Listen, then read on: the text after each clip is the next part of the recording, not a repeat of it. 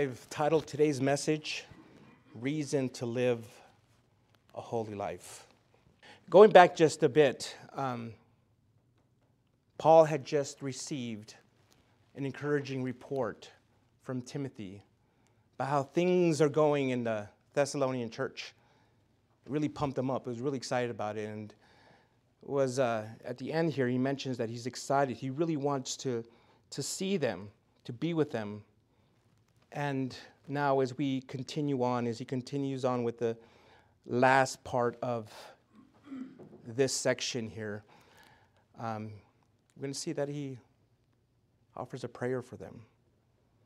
A prayer that not only summarizes what he said up to this point of the letter, but will also foreshadow the major themes that he'll touch on when he gets to chapter 4, which will primarily be on proper Christian ethical conduct or holiness. Now, for us reading it, for us going through it, after we get through the section of his prayer, when we get into the first part of chapter 4, Paul is going to be showing us several reasons why, as believers, we ought to reasons to live a holy life. As many of you know, we're called to live holy lives. And I know that a lot of people are wondering, well, how can we do that? How can we live holy lives when we're sinful people? We can't be, we're not Jesus. And you're not. You're right, you're not. I'm not Jesus. But we can certainly live like him. We can live our lives like him, but that takes a work of God. And so again, here in that first part of chapter 4, he's going to show us reasons to live a holy life. So before I get into the last part of chapter 3, let's pray and ask God to speak to us this morning. Heavenly Father, we are thankful that you have us out here. We are thankful for those that are watching this live, that are hearing this message later on, or maybe even watching it, Lord. I pray that you will bless them, encourage them, and show them great and wonderful things, Lord. I pray that you will do your work. Your Spirit will go out and convict hearts, transform lives. Lord, we pray that, again, this message will also encourage those that are here. Lord, everyone here, we all do. We all need encouragement. We all need wisdom, and your word offers that. We know that. We believe that. So be with us now. Lord, fill this room with your Spirit and remove all distractions. Pray these things in the name of Jesus. Amen. 1 Thessalonians chapter 3, verse 11. The Word of God says, "Now may our God and Father himself and our Lord Jesus direct our way to you. And may the Lord cause you to increase and overflow with love for one another and for everyone, just as we do for you. May you make your hearts blameless in holiness before our God and Father at the coming of our Lord Jesus with all his saints. Amen." Now, as I mentioned, right before this prayer starts, Paul had already mentioned in verse 10 two things that he was praying for. One, to see them again, and two, to help bring their faith to maturity. Well, here now, we can actually see a written example of a type of prayer that he prayed. Written in the form of a wish. In these 3 verses, Paul prayed for 3 specific requests.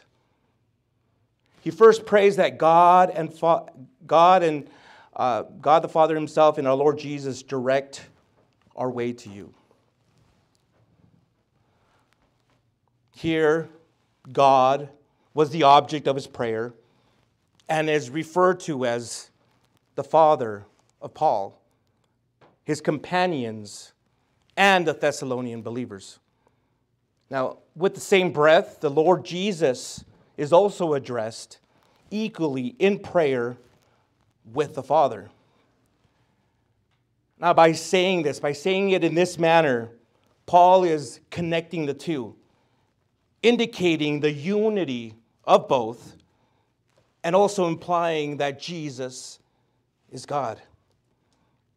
This is highlighted by Paul's use of the singular verb with a plural subject, which could also be read as, may he direct our way. So in conjunction with verse 10, the request is that God will clear the way to Thessalonica in order to see the believers and encourage their faith so that they will mature in their faith. Timothy's report about the Thessalonians' faith encouraged Paul and fueled his prayer to be reunited with them without any hindrance. Paul's second prayer was that the Lord cause you to increase and overflow with love for one another. Times of suffering can be times of selfishness. Persecuted people often become very self-centered and demanding. See, what life does to us depends on what life finds in us. And nothing reveals the true inner man like the furnace of affliction.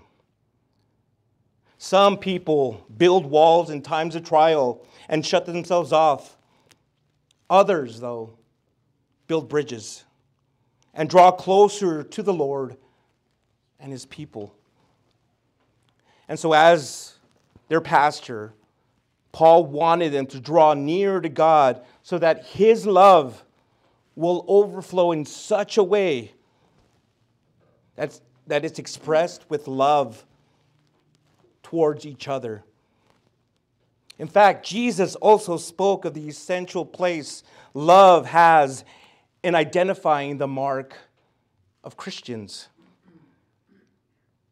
In John 13:5, he said, "By this everyone will know that you are my disciples, if you love one another." The Apostle John also emphasized this principle in 1 John chapter 4, verse 20. There he wrote, "If anyone says, 'I love God,' and yet hates his brother or sister, he is a liar. For the person who does not love his brother or sister whom he has seen cannot love God whom he has not seen." So in the midst of severe persecution, Paul hoped that the Thessalonian believers would look outward in love instead of inward in selfishness. Sometimes these lessons can only be learned in the school of suffering. For example, are you guys familiar with the story of Joseph in the Old Testament? Joseph suffered 13 years because of his brothers' envy and persecution. Yet he learned to love them in spite of their hatred. And there's several other examples throughout the Bible. And so perhaps, just maybe, that's what the Lord wants to teach you in the storm of your trial. To look outward in love. You see, true love deepens in times of difficulty. In those times, God wants to pour His love on you so that you will pour it out on others.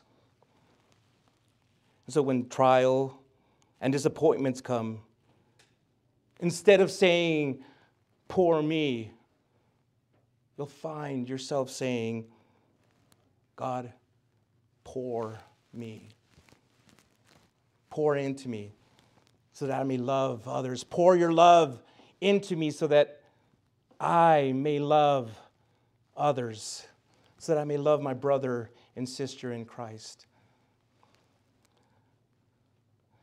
Now, this overflowing love shouldn't only be shown just to believers. But what does he say there also? It should also be shown toward everyone. Yes, we love one another, but we also must love the lost and our enemies. In the New King James Version, verse 12 says, "Abound in love." Now I'm pointing this out because abounding in love must not be bound. It must be free to expand and touch everyone. In Matthew chapter 5, verses 46 and 47, Jesus told us that our love is small and shallow if we only love those who also love us.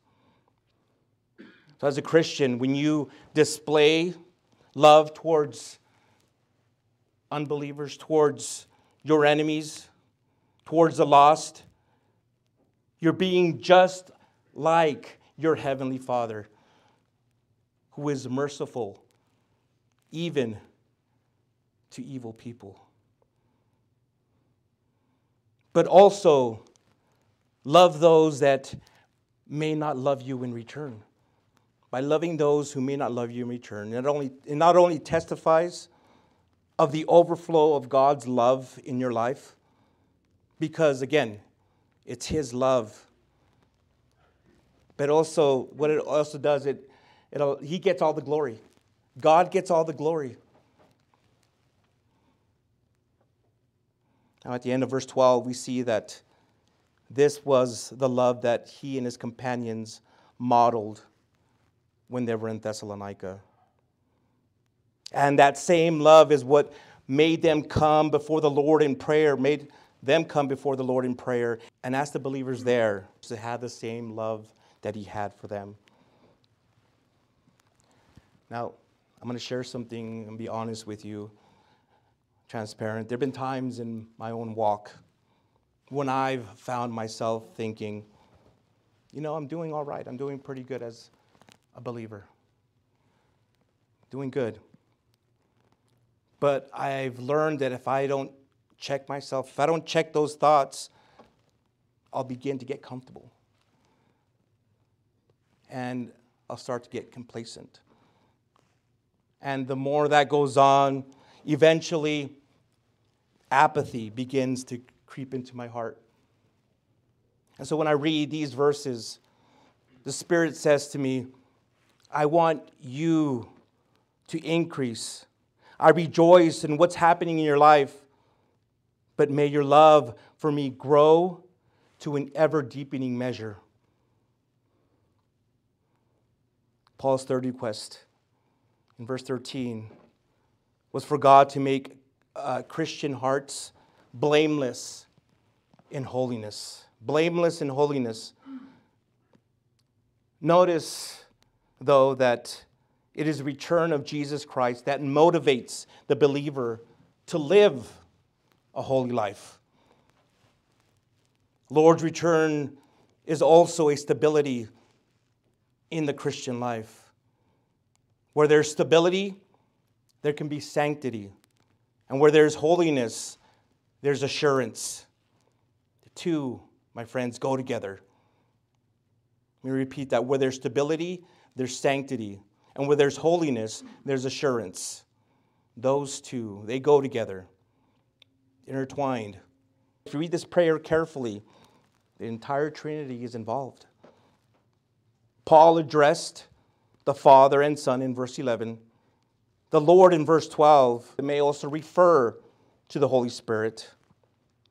And our Lord, at the end of verse 13, certainly refers to Jesus Christ. If this is so, then this is the only prayer that I see, that I know in the New Testament, directed to the Holy Spirit. The Bible's pattern of prayer is to the Father, listen carefully, to the Father, through the Son, and in the Spirit. To the Father, through the Son, and in the Spirit. So if you want help learning how to pray, follow that pattern. To the Father, through the Son, and in the Spirit.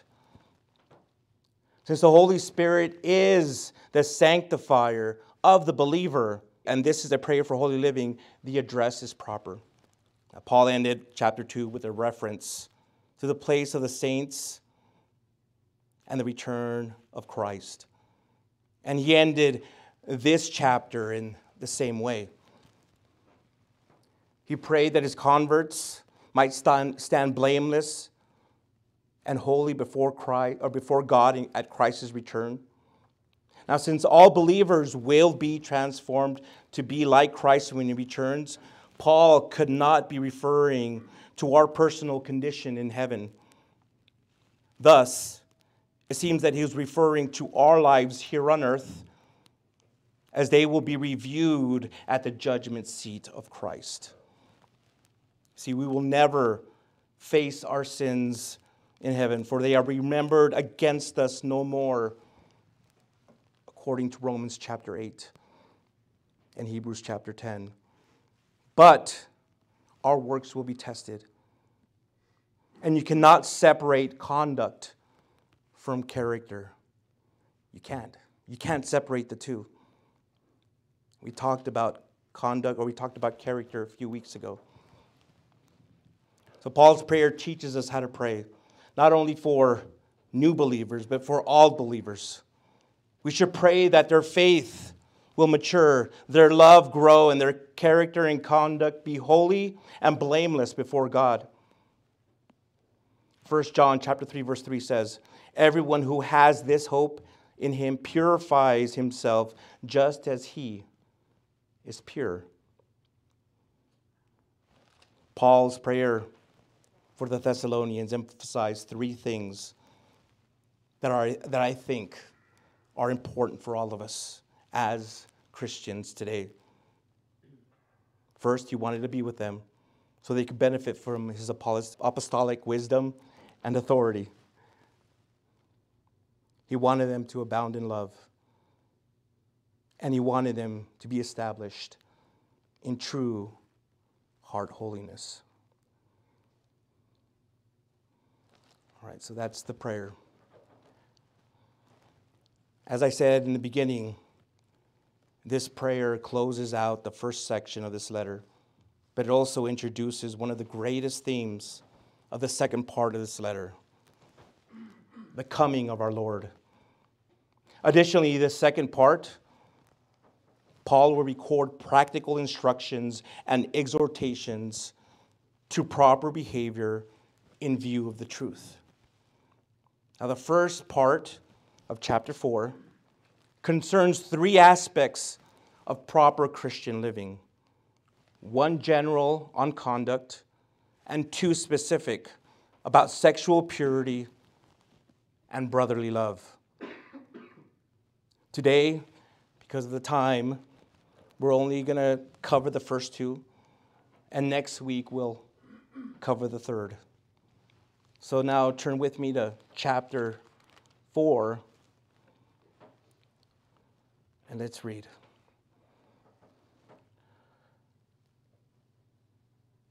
First Thessalonians chapter 4. Additionally then, brothers and sisters, we ask and encourage you in the Lord Jesus that as you have received instruction from us on how you should live and please God as you're doing, do this even more. For you know what command we gave you through the Lord Jesus. For this is God's will, your sanctification, that you keep away from sexual immorality, that each of you knows how to control his own body in holiness and honor, not with the lustful passions like the Gentiles who don't know God. This means one must not transgress and take advantage of a brother or sister in this manner, because the Lord is an avenger of all these offenses, as we also previously told and warned you. For God has not called us to impurity, but to live in holiness. Consequently, any one of you who rejects this does not reject man, but God, who gives you his Holy Spirit.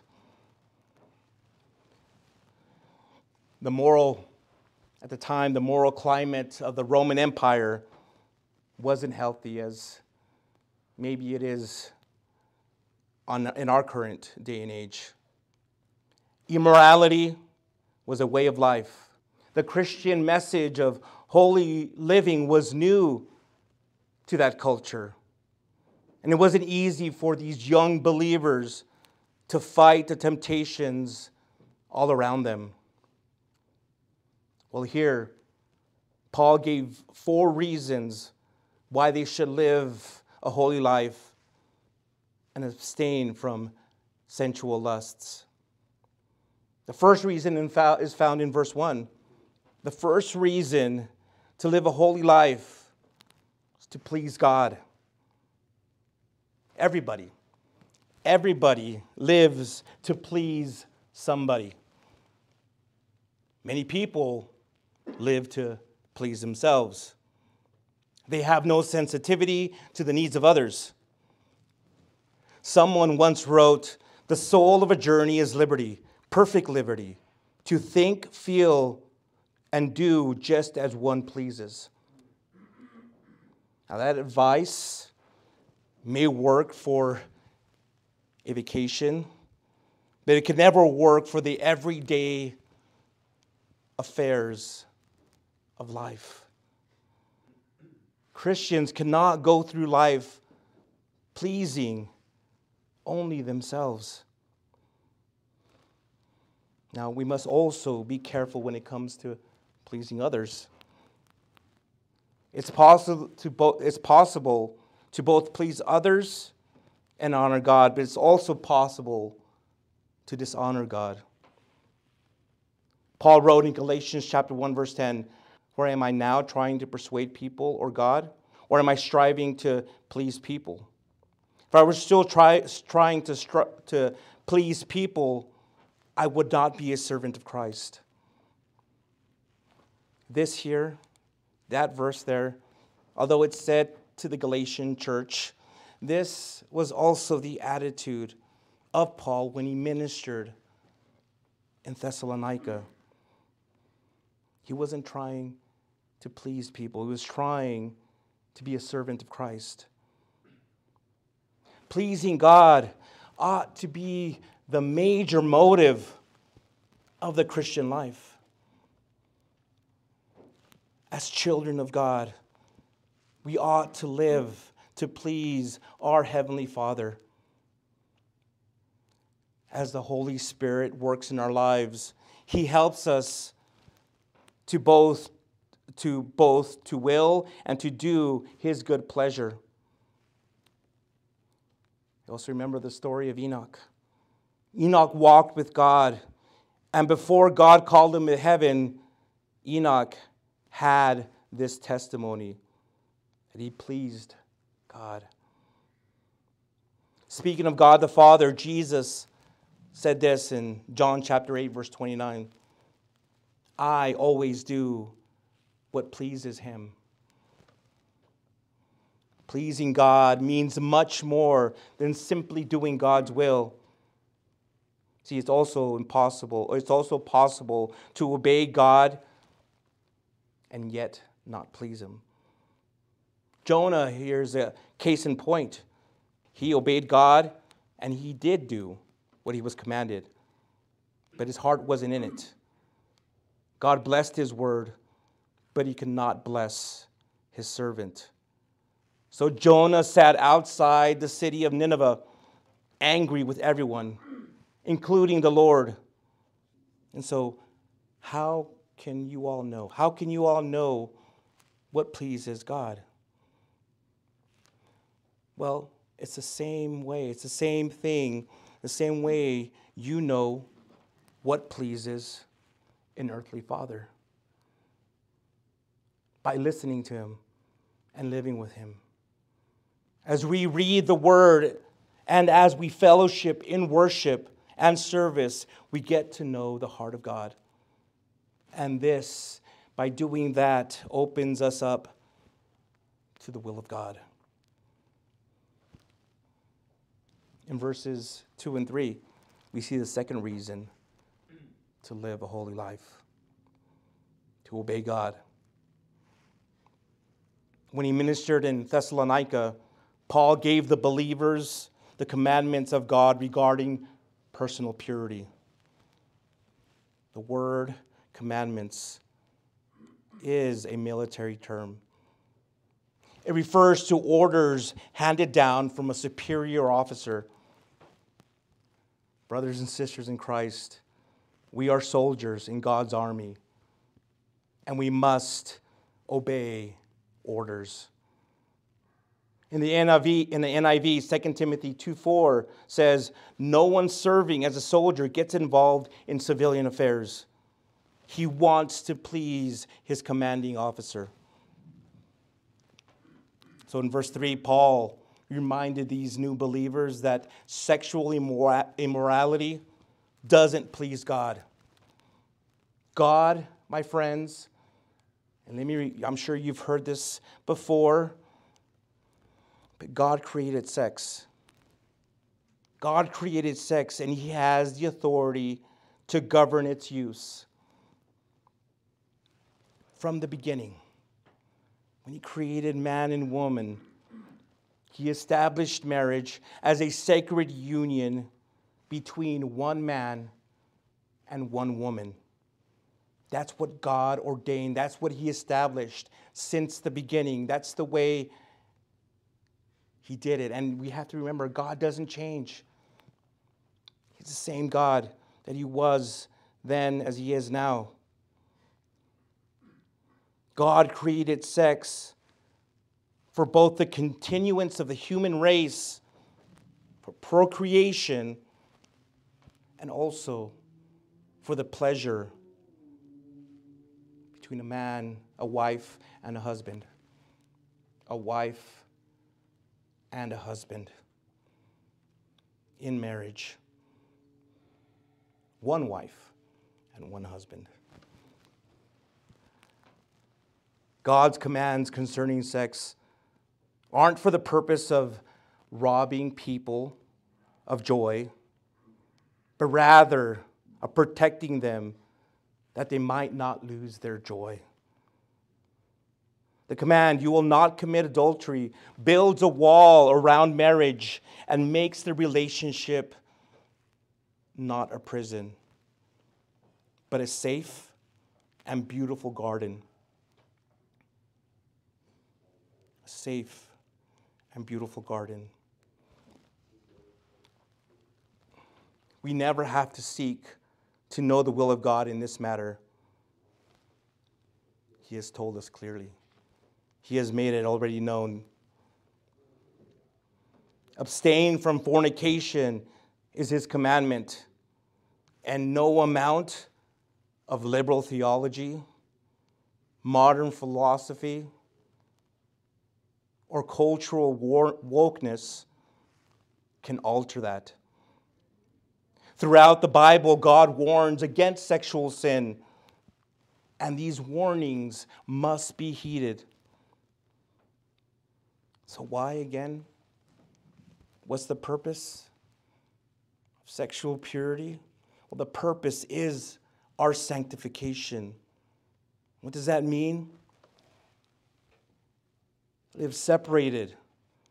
We might live separated lives in purity of mind and purity of body. You see, he wants us to be set apart from the godless culture and its sexual immorality. See, believer, Christian, if our sexual behavior is no different than that of the Gentiles or unbelievers, uncircumcised, who don't know God, then we're not sanctified, set apart in the way that God wants us to be. Verses 4 and 5 tells us the third reason to live a holy life: to glorify God. This is the positive side of God's commandment. Christians are supposed to be different from the unsaved. If you call yourself a believer, if you consider yourself a born-again Christian, you're supposed to be completely different than those who are not. The Gentiles or the unsaved, that's what he means by using that word, who do not know God. They live ungodly lives. But we, as believers, as followers of Christ, we're obligated to glorify him in this world. Ask yourself that question. Are you glorifying him while you're living in this world? Wherever you may be, at work, at school, at your jobs, at gatherings with family or friends. Are you living a life that glorifies him? See, God's plan is to make you holy. And that entails first of all, a clean break from sexual immorality. In verse 4, Paul writes that phrase, control his own body. By saying that, he's implying that our bodies are vessels of God. Now, some interpretations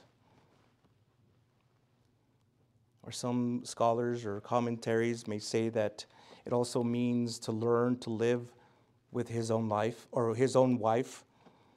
For the wife is called the weaker vessel. There in 1 Peter chapter 3, verse 7.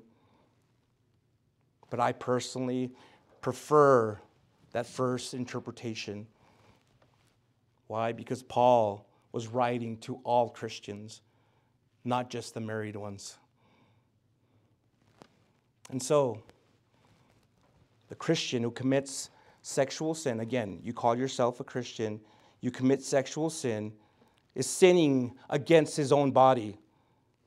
And he or she is also robbing God of the glory he should receive through a believer's way of life. This explains why God gives such demanding requirements for spiritual leadership here in the church in 1 Timothy chapter 3.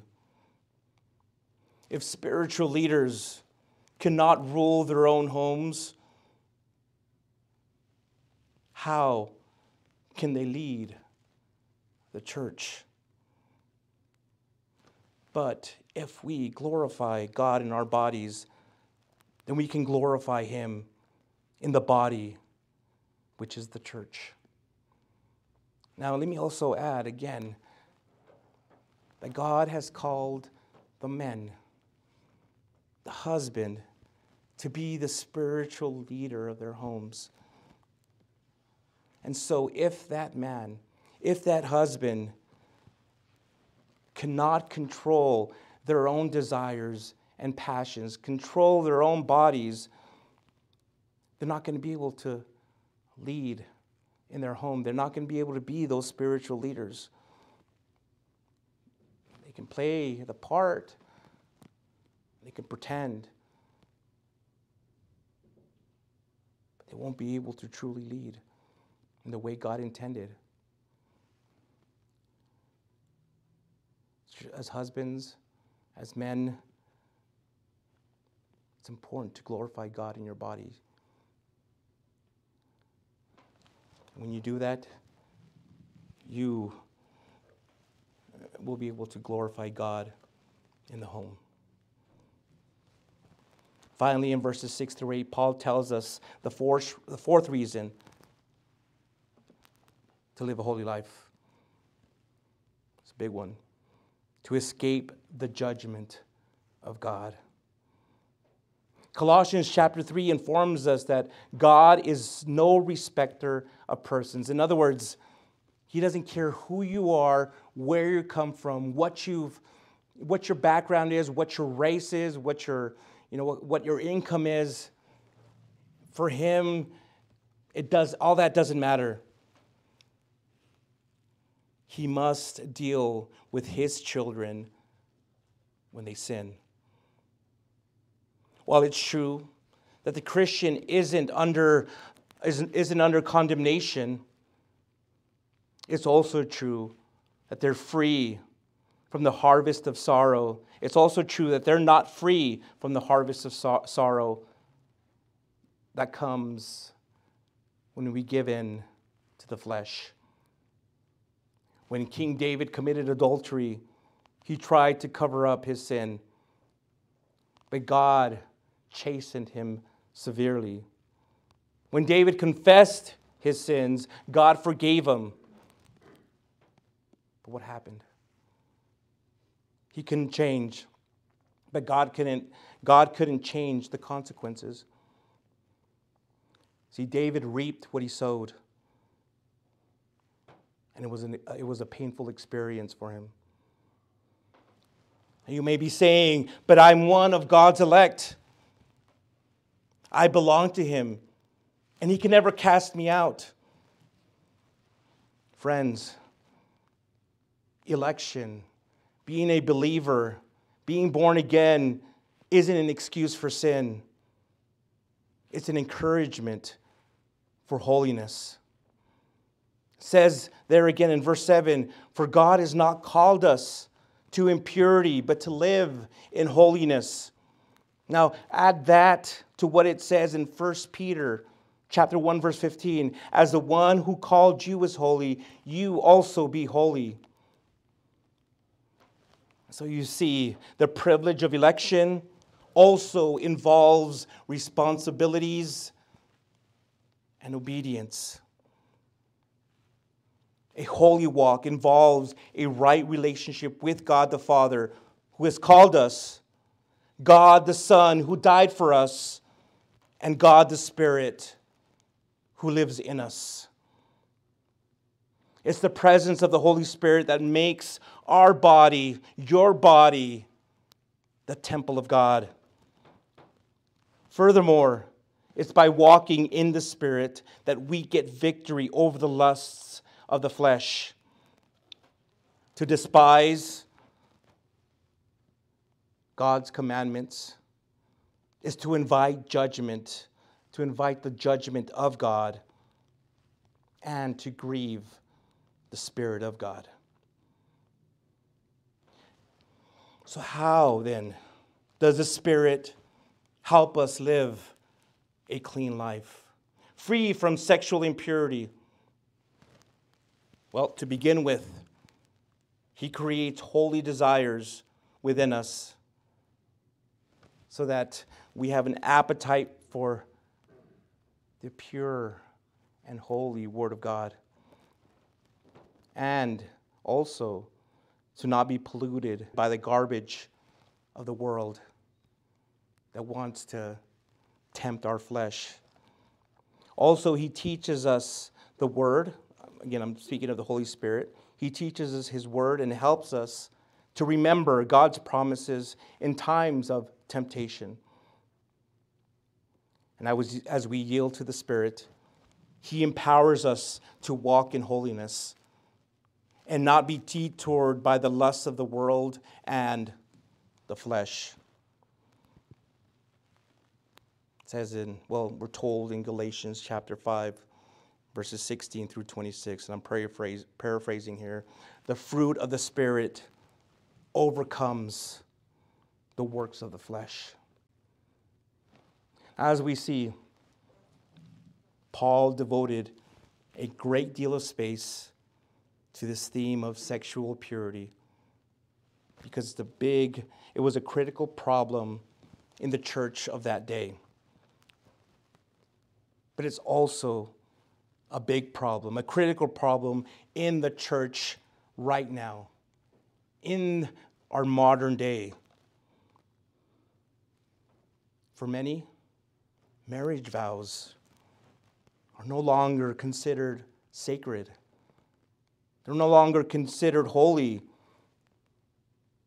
When people give those vows at their weddings, they forget they're giving those vows in the presence of witnesses and in the presence of God. And also, divorce, even among the believers, is no longer governed by the Word of God. They no longer consider what it says about marriage. Also, consider what's going on also in many churches and denominations today. There are gay churches where homosexuals and lesbians and transsexuals, where they preach and talk about loving one another. And then they also claim to be Christians, and yet they forget that behavior is sinful.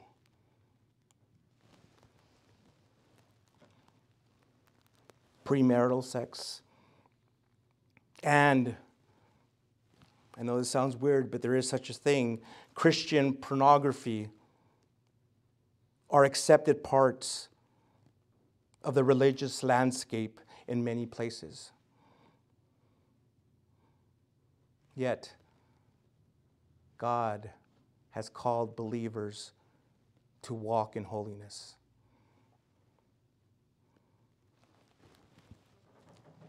Now, I mentioned a lot of things here. What if you failed? What if you feel you failed?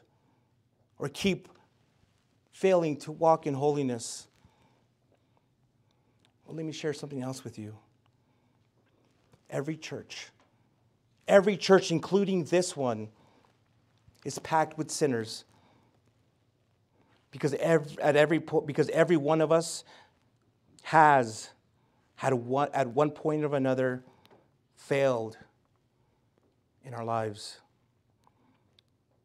When we fail, in those times when we do fail as believers, here's what we're to say. We're to come to God and say this: I failed, Father, but I confess my sin and turn from it. Use the scars of repercussions I know are sure to follow and draw others to your grace and forgiveness. Friends, it was the wounds of Jesus bore for our sin that convinced Thomas the reality of his resurrection. So too the scars of our sin can witness to the reality of his grace in our lives.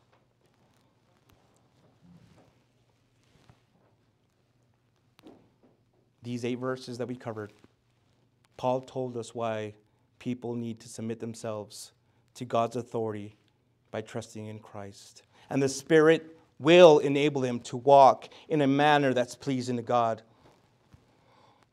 While the Thessalonians are commanded to live holy lives, God is the one who will enable them to be holy. Therefore, those who don't heed Paul's instruction about immorality shows that they haven't experienced the inward work of the Spirit and reject the God who gives that Spirit.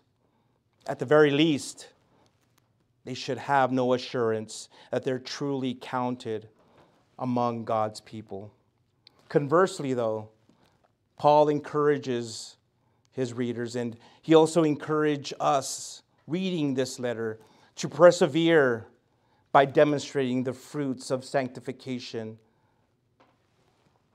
which results in satisfying God.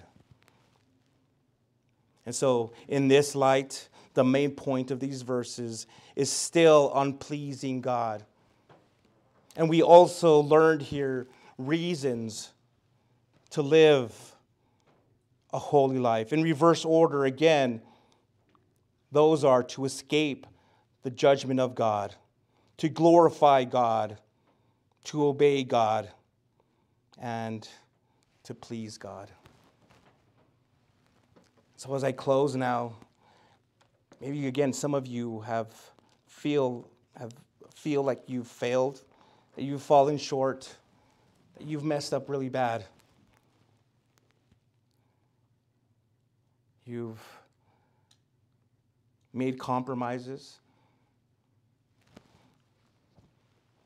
Maybe, again, you've started down the dangerous path of sexual immorality. Again, behaviors that don't please the Lord. You feel that conviction in your heart. You feel the Lord telling you, the Holy Spirit telling you, that's not right. Child, I want what's best for you, and what you're doing isn't best for you. But that conviction is good. And I tell you, if that's you, it's never too late to turn back to Him, to ask for forgiveness and to repent of your sins, to return back to Christ. If you're feeling the pressures from friends or from a relationship or whatever, and those friends aren't believers, and you consider yourself a Christian, a believer, and they're pressuring you to be involved in some of the same behaviors as they are, set yourself apart. Have that conviction within you that take a stand. Say, no, I'm going to honor God. This body is a temple. And I'm going to honor God with this temple. Holy Spirit lives in me, and I don't want to grieve Him. So I'm going to honor the Lord by honoring this temple He's giving me. I'm not going to defile it. I'm not going to just allow anyone to come in and try to destroy it. It's a person out there that the Lord has chosen for you. And I'm speaking to the single people here, those who aren't married. It's a person out there that God has chosen. And I know that you've been praying about that person. You've been praying for that person. One day He's going to reveal it. Or maybe the Lord has revealed that person to you. If He respects and loves you and wants to honor the Lord, He's going to wait. He or she, I should say she too, is not going to pressure you, especially if they're a believer. Especially if they tell you, they're sitting next to you in church and they tell you that they also have Jesus in their heart. They're not going to pressure you. Just as they will want to live a holy life and honor God with their bodies, they're going to respect you and want to honor you and your decision to honor the Lord with your body. And when you finally stand there on your wedding day, you will say those marriage vows and they're going to be meaningful. They're going to hold a lot of weight. But it's a continual thing, even through marriage, throughout the entire marriage. And if you are married, if you are in the bound or like in marriage, that's the person that God has chosen for you. That's the person that you prayed for.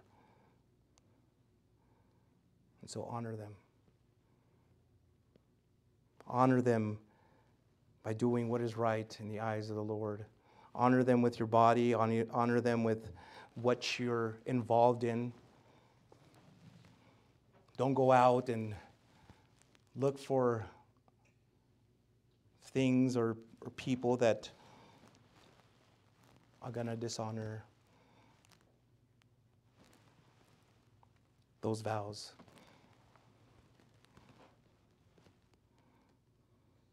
All right. If you feel again that you failed and have never known the Lord and want to have a life that's pleasing to God, I want to invite you to the cross. I want to invite you there to the cross where you can lay all your sins before Him, before Jesus, and He will forgive you. He died for you. He died for all those things that you've done, and He will set you free. Just come to Him with an open heart. Come to Him, and He will forgive you. So if that's you, I want you to close your eyes and bow your head. With all your heart, with all sincerity, pray this. Lord Jesus, I know that I'm a sinner, and I ask for your forgiveness. I now truly believe that you died for my sins and 3 days later rose from the dead. So now I turn from my sins. I repent and confess you as my one and only personal Lord and Savior. Thank you for dying for me. Thank you for forgiving me of my sins. And thank you for saving me. Now I ask you to fill me with the Holy Spirit so that He may help guide me in my new born-again life. And so that He may also help me to love others that maybe may not love me in return. Thank you. In your name, amen. If you prayed that, reach out to us. We want to hear how God or the Holy Spirit led you to this video to pray that prayer. If you're going through a hard time, also reach out to us. We want to pray with you. We want to maybe help you also in your next steps of your Christian walk. For those watching and listening, thank you for joining us. I hope that you'll join us next week as we continue this chapter, 1 Thessalonians chapter 4. And I hope that you have a great and amazing and blessed week. We love you. Goodbye. Thank you so much for visiting us here at Fresh Vision Calvary Chapel. We hope we were blessed by Pastor Angel's message. For more information about Fresh Vision Calvary Chapel, such as our service time or how to get connected, please visit our website at FVCCELP.com. If the Lord is leading you to give to the ministry of Fresh Vision Calvary Chapel, there's a PayPal link in the video description below. Once again, thank you so much for visiting us here at Fresh Vision Calvary Chapel. We hope to see you again soon.